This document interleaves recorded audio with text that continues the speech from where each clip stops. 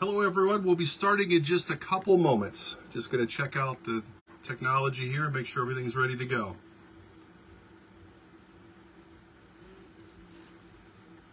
We will be starting here in just a moment.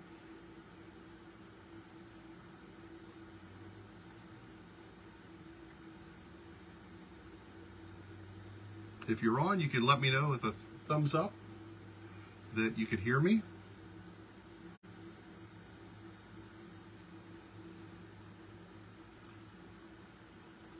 All right, perfect. Thank you, Elliot, for checking in. We'll be getting started here in just one more minute.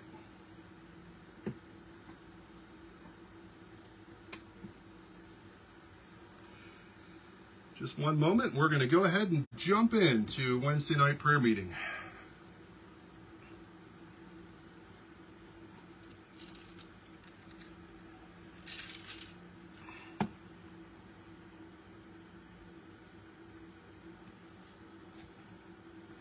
We'll be starting here in just a moment. I hope you guys are having a good night. Hey, Aaron.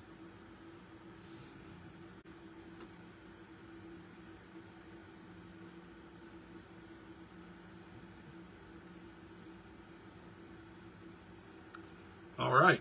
It is close to 7 o'clock, so let's go ahead and get started. Welcome to Wednesday night prayer meeting. Hello there. Thank you so much for joining me this evening. This is prayer meeting number 57. It's hard to believe. And I'm thankful that you're here with me this evening. And again, my name is Pastor Don, and I'm with Altoona First Southern Baptist Church, located at 903 North 4th Street in Juniata. And I invite you to visit our historic little church. It was built and brought here from the mountains in the very, very late 1800s, early 1900s, and we sit nestled right there on the corner. And I just invite you to come and experience the warmth and the faith and the love and the strength of Jesus in His house, Altoona First Southern Baptist Church. So, if you're new to Wednesday night prayer meeting, each week I share a short lesson from the Word of God, and then we pray together. It's as simple as that. And really, I'm here to challenge you, and I'm here to get you to think a little bit more biblically midweek. And, I just encourage you during this time, I just pray that this moment, this time together is going to lift our hearts and our minds to the Lord and to seek His wisdom and understanding and guidance for our lives today. And we hope this time of prayer will bring you maybe comfort and hope and strength. And tonight's topic is one that requires that sort of thing. Tonight we're going to talk about loneliness. Yeah, we're going to talk about loneliness. So the first thing I encourage you to do is to turn with me in your Bible if you have it ready. And this is the one I'm using today, using the Holman Christian Standard. And turn with me to Psalm 23. That's Psalm 23. This is one of my favorites. Psalm 23.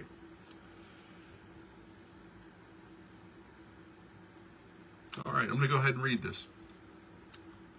The Lord is my shepherd. There is nothing that I lack. He lets me lie down in green pastures. He leads me beside still, quiet waters. He renews my life. He leads me along the right path for His name's sake. Even when I go through the darkest valley, I fear no danger, for You are with me. Your rod and Your staff, they comfort me. You prepare a table before me in the presence of my enemies. You anoint my head with oil.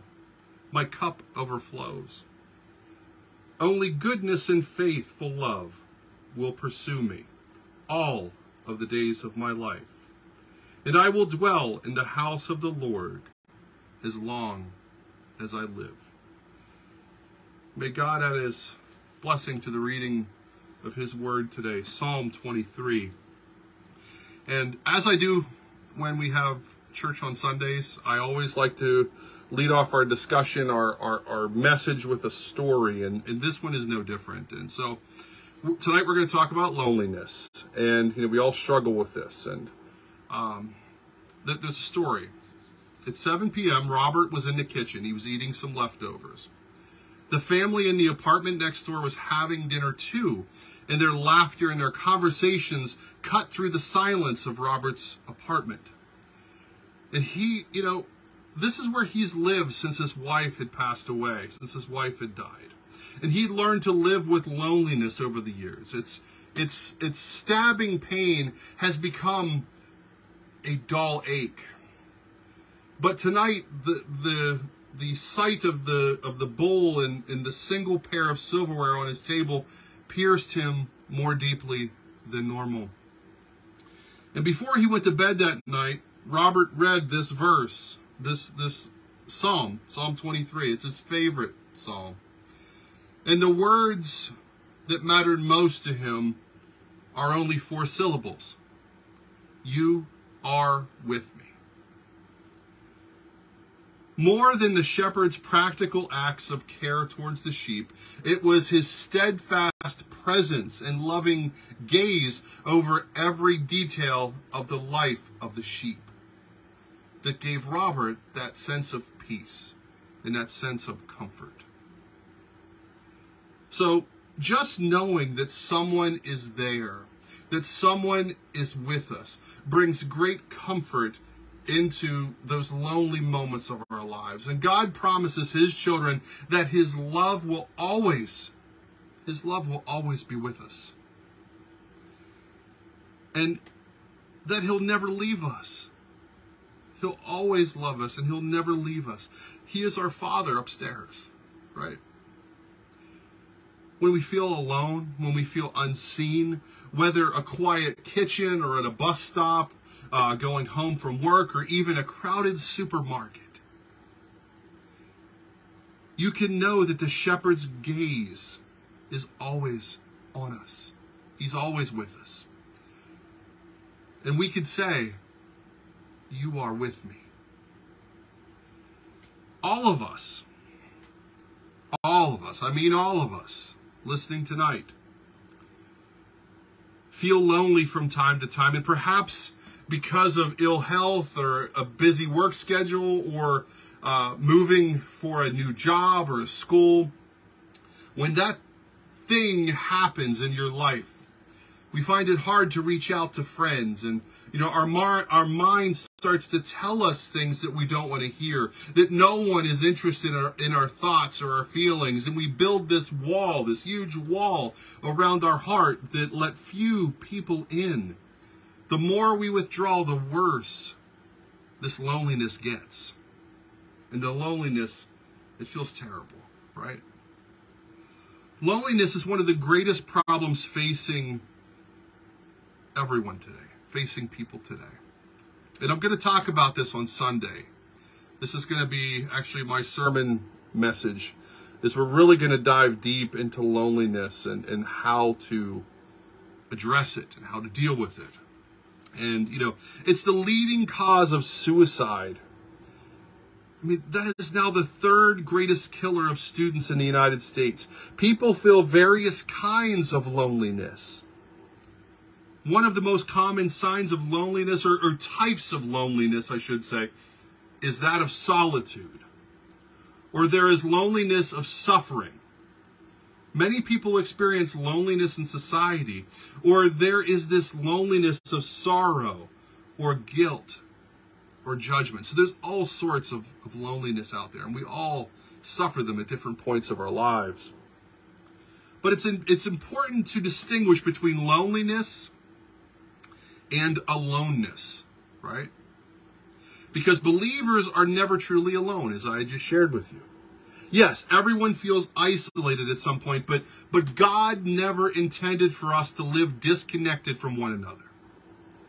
In Genesis chapter 2, verse 18, the Lord God said, "It is not good for a man to be alone. I will make a helper suitable for him." Right? Ever since creation, he planned for us to enjoy an intimate relationship with him and with others. First, he established a personal relationship with Adam, and then provided him with Eve. And note that order. Note that order right there. Intimacy with God, and then that precedes, you have intimacy with anyone else. God's first. And in the absence of personal relationships with the Lord, loneliness prevails. And the only way to be connected to the Father is by trusting Jesus as your Savior. In John chapter 14, verse 6, Jesus answered, I am the way and the truth and the life. No one comes to the Father except through me. And when we do that, we receive his presence. And then in John 14, verse 27, peace I leave you, my peace I give you. I do not give to you as the world gives to you. Do not let your heart be troubled, and do not be afraid. Do not let your heart be troubled, and do not be afraid, my friend. And that promise that he'll always be with us, we have two examples here. In Matthew chapter 28, verse 30, in teaching them to obey everything I have commanded you, and surely I am with you always to the very end of the age. And then in Hebrews chapter 13, verse 5, keep your lives free from the love of money and be content with what you have, because God has said, never will I leave you. Never will I forsake you. Never will I leave you. Never will I forsake you. As a believer, you are not alone tonight or any night. Believers are forever his children. And so we're never alone. And so all of us at times have loneliness.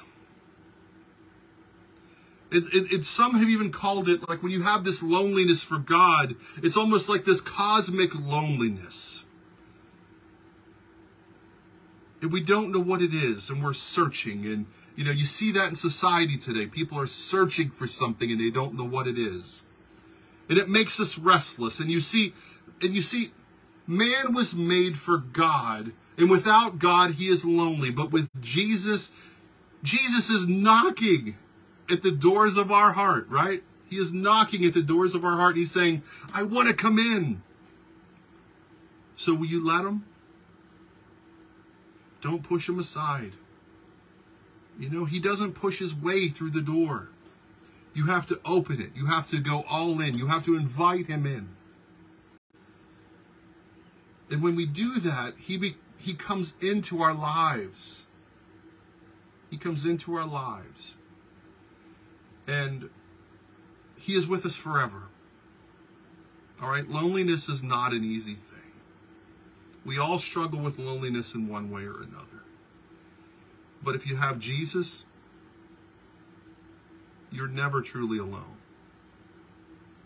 And so, if you don't know him, if you don't have that personal relationship, if you've never gone all in for Jesus, I ask you tonight to take these steps of faith. And I don't want you to be in hell. I don't want you to go to hell. I don't want you to be lonely.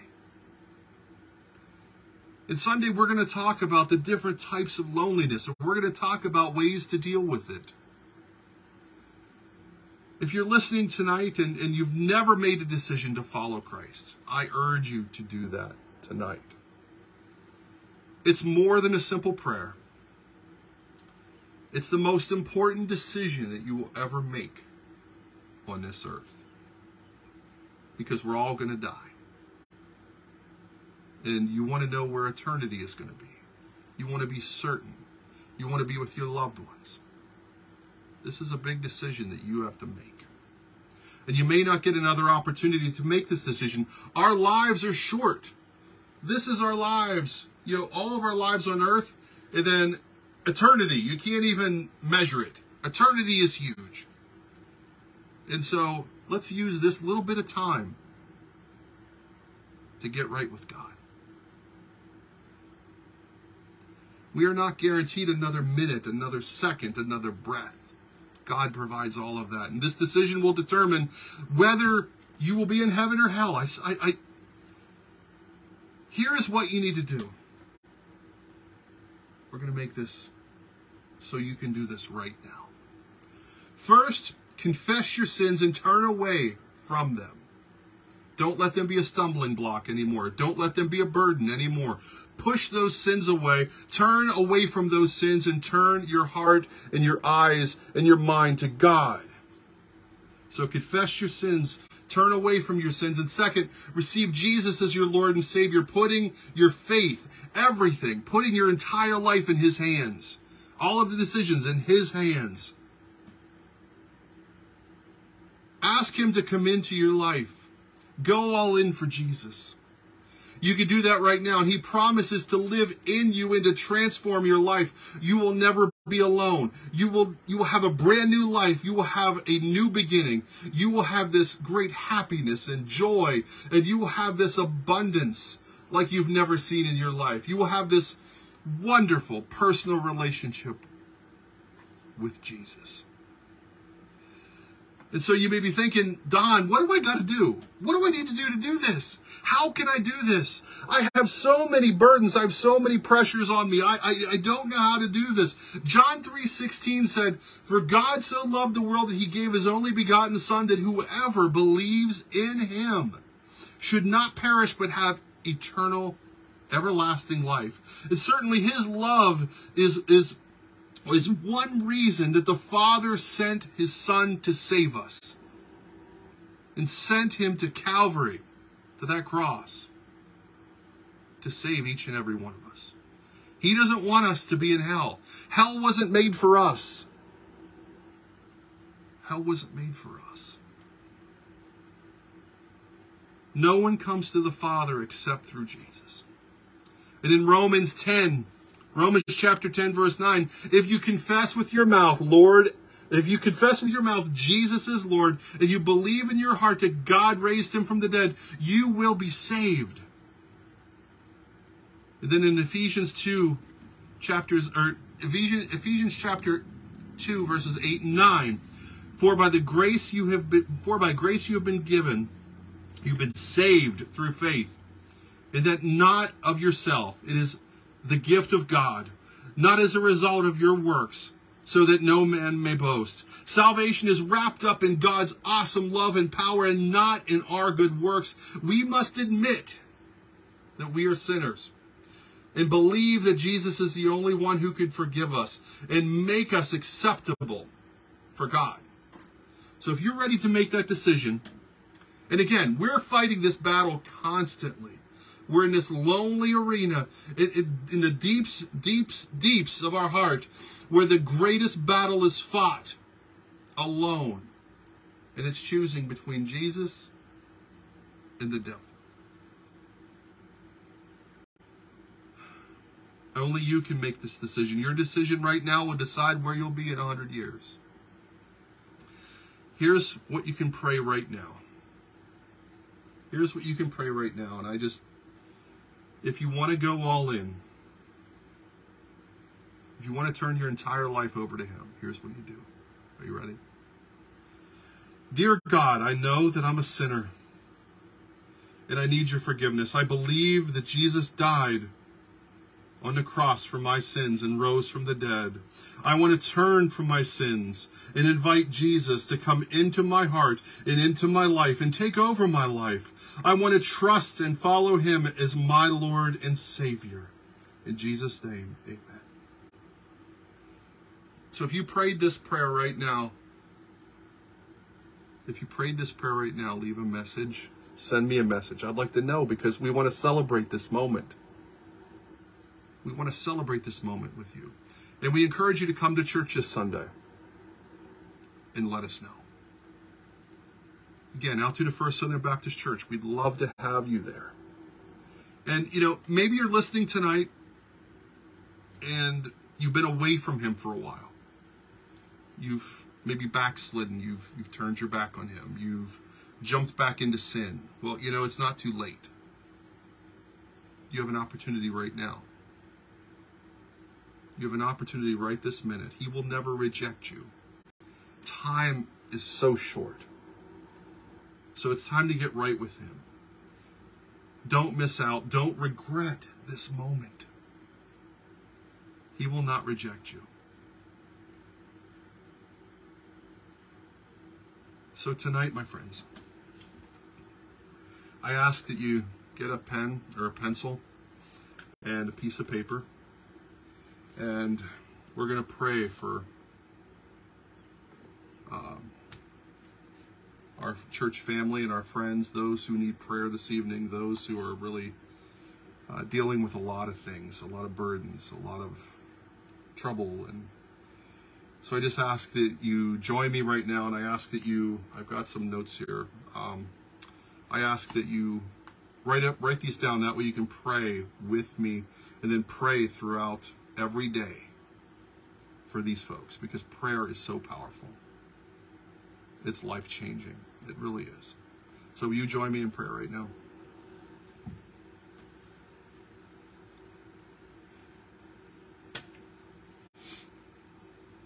God, thank you for Jesus and the wonderful salvation that you've given us through him. We are here right now under your care and protection. We thank you for your loving kindness that never fails. Strengthen us and fill us up with your peace. We ask for your blessing tonight, and we ask for the Holy Spirit to move as we pray and we share our many burdens. We come to you and we pray for our lost and our dying world. And we thank you for the direction and the assurance that you have given us, Lord. And Father, tonight we place our worries in your hands, and we place our sick under your care, and humbly ask that you would restore each to health again. Above all, grant us the grace to acknowledge your will and to know that whatever you do for the love of us. We ask for you to pour out your love and comfort and peace and healing power for all of our church family and friends who are dealing with medical issues and sickness. You are the great physician, Lord. Give the doctors and the medical staff wisdom. Give our sick and their families strength and ease and calm and hope as you work to mend them, Lord. And tonight I just lift up my friend Andrew Dixon, Lord. You know what he's fighting. You know what he's dealing with, Lord. You know the decisions that need to be made, Lord. I just ask that you are in that situation tonight and with him, Lord. Tonight we also lift up Daryl. He had his heart transplant. He is home, Lord. Thank you for answered prayers. We just pray for continued healing as he is home now. We lift up Joe Stupio and Peggy for their health concerns. For Cookie DeStefano, who's still recovering from surgery and has a follow-up this week, Lord. We just ask that you give the doctors wisdom, Lord. We just ask that you keep her mind strong to do what she needs to do to get healthy again, Lord, and to go down the right road. And Lord, I just lift up Scott Beck and his brothers, Dan Beck and Van Beck, who are starting chemotherapy, Lord. And Warren McGee for his severe back pain. And Lord, I also lift up Patty Hicks in prayer. She's also going through chemo and radiation. And we pray and we lift up Lorraine Slade, who's dealing with severe dementia. And Brenda Mukel, who is diagnosed with thyroid cancer. And Lord, we lift up Rose Morrow, who's still struggling with falling recently, Lord, and healing of her leg and PT and everything that's going on, Lord. We just ask that you touch her body and that you be with her. And tonight, Lord, we also lift up those who are not sick, those who are members of our church family, who are friends of our church. Marcus Osmolinsky, Lord, continue to work in him, Lord. And we also pray for the Rudisil family, John and Linda.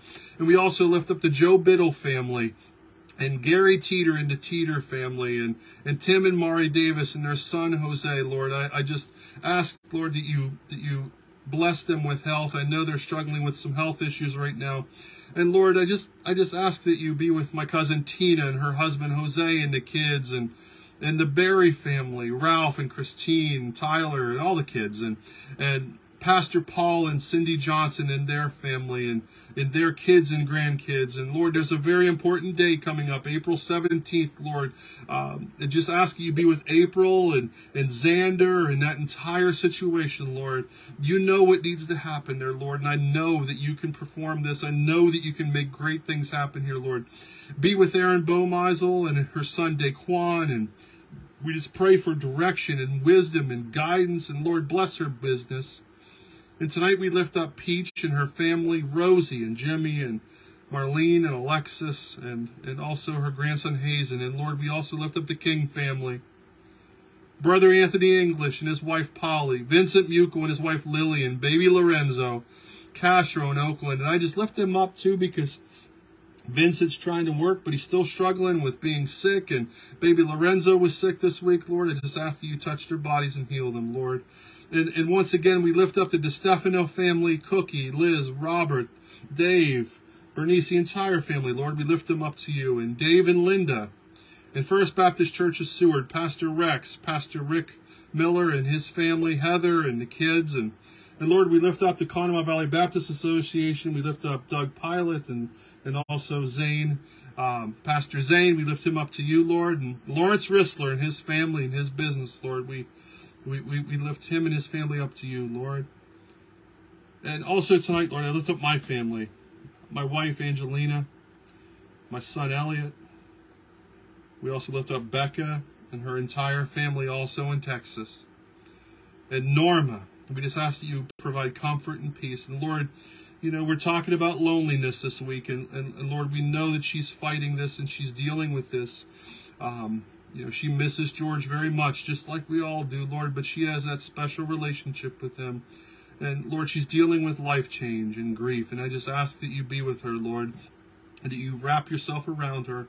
And we pray tonight for our fellow pastors in the community, our local Baptist Association again, and BRN. That's Dave Ludwig, Ken Hunt, and the group there. And Lord, we also pray for our community, and we pray for a community that needs to be on our knees, and we seek your help and blessing on it, Lord.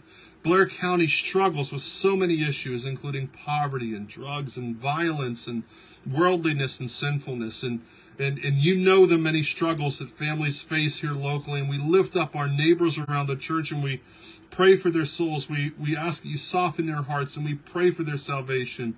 And we pray for the kids in our community and that they would be blessed by the presence of our church. And Lord, we pray for the missionaries in the United States and around the world. Keep them safe with your hedge of protection, and pray for our nation. Pray for our government leaders and our military and those in harm's way, and keep them safe as they defend and protect.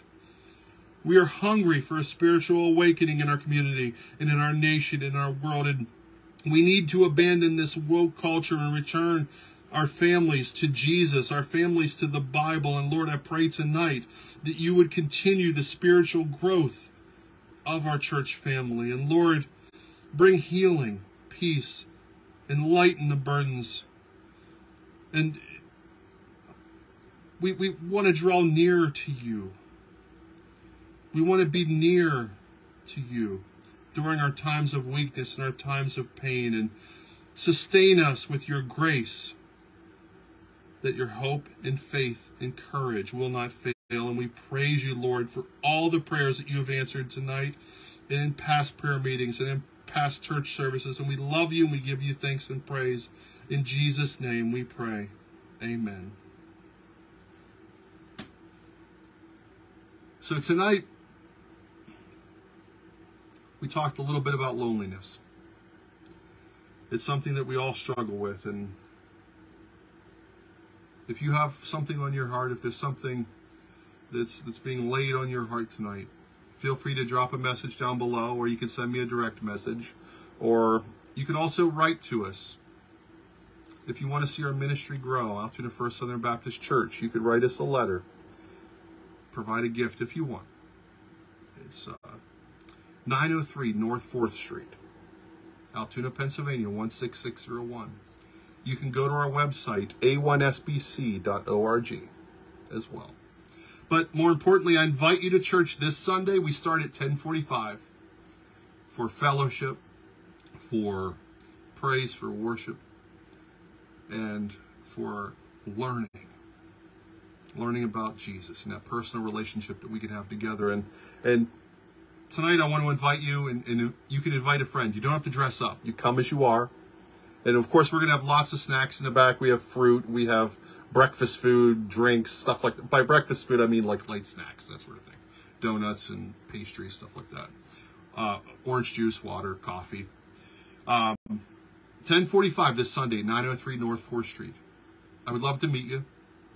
I would love to learn about what the Lord has put on your heart. So thank you so much for listening tonight. I encourage you to keep praying. And if there are any other prayer requests that you may have for this week, please drop them below. Thank you so much for listening tonight, and may God bless you. Thank you.